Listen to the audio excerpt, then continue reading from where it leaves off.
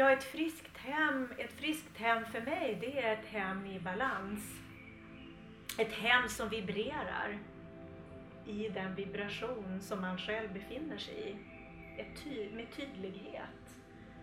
Och jag tror att ju mer man når fram till det, så tror jag att omgivningen påverkas av det också. De känner det här. Jag tror ju som sagt återigen på tydlighet.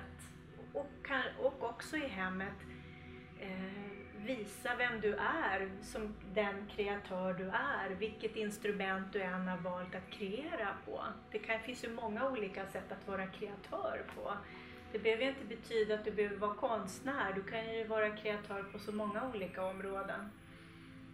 Det är ju mer ett val vad man väljer att vara kreatör inom.